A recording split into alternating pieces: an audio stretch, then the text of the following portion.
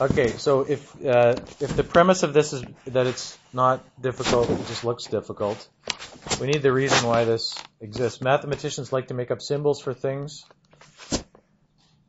So if they had to write the sum of, how many letters is that? 1, 2, 3, 4, 5, 6, 7, 8. 8 letters. That's way too much writing for mathematicians. So somebody at some point decided, let's use a symbol so we don't always have to write the sum of, right? Just like anything else, any other mathematical symbol you've had, this is the symbol that they use. This symbol means the sum of. Okay? That's the first thing to understand here.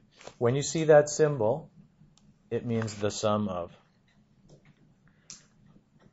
It's not difficult once you internalize what that means. I'll draw a parallel for you. What does this mean?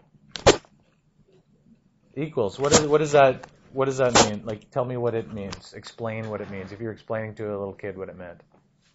If I use this symbol, like, when can I use that symbol? How do I use that symbol?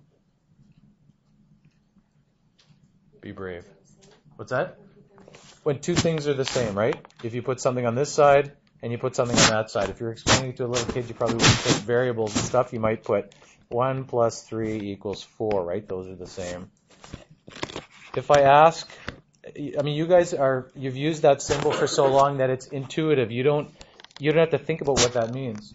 To a grade 8, they don't have the same level of understanding of that symbol that you do, because they do things like this. They write, I think grade 8s think it's like a comma or a pause, because they'll go 6 plus 12 equals 18, and then you got to divide by 3, which is 6, and then I have to add 4, which is 10. Like they use it as a kind of a separator between all their arithmetic steps, and you point out to them and you say, well, look what you've got over here. What does that equal? And what does this equal? And what does this equal? Like every single one of these is different. They don't use it the way it is properly used. They would still say it's an equal sign, but they don't have the same level of understanding as you do. If I asked my 6-year-old what that is, what would she say? I don't know, it's 2 lines. Like, she doesn't have any understanding of it. Once you gain an understanding of what the symbols mean, it's easy. You don't consider this difficult, right? You won't consider this difficult when you internalize what that means. So if you see something like that has this, at the very least you see this as, this is the sum of something. It's a shorthand for the sum of something. Now all this other stuff, we're going to look at what that means.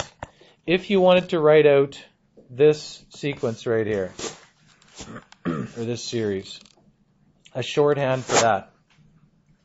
You might not want to write out a shorthand if there's only 7 terms, but if there was 1,000 terms, you don't want to write all the 1,000 terms that are there.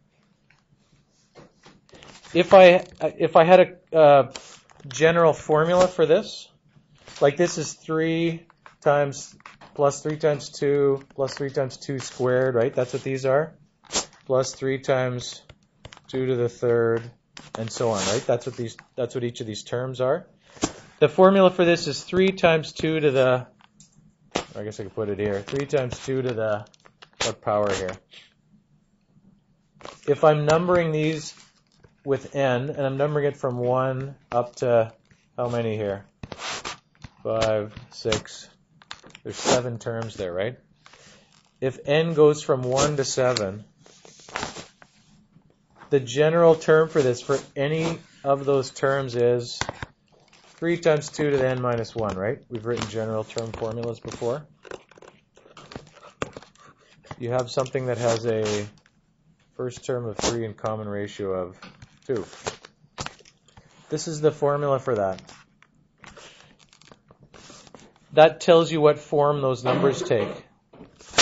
So if you wanted to say the sum of numbers of the form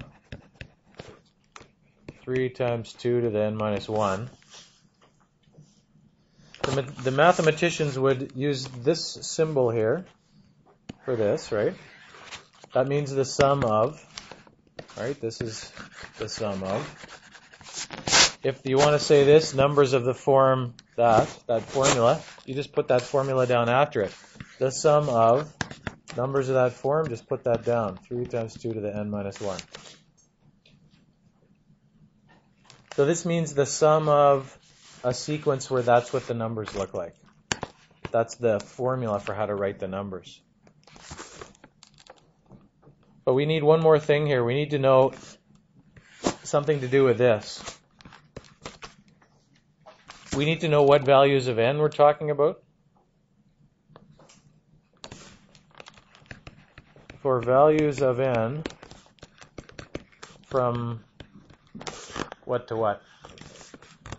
From 1 to 7. Somebody decided that a good place for that would be on the top and the bottom of that symbol, of that sigma, that Greek letter. This is a Greek letter sigma. It's just used to represent sum. It corresponds to the English letter S.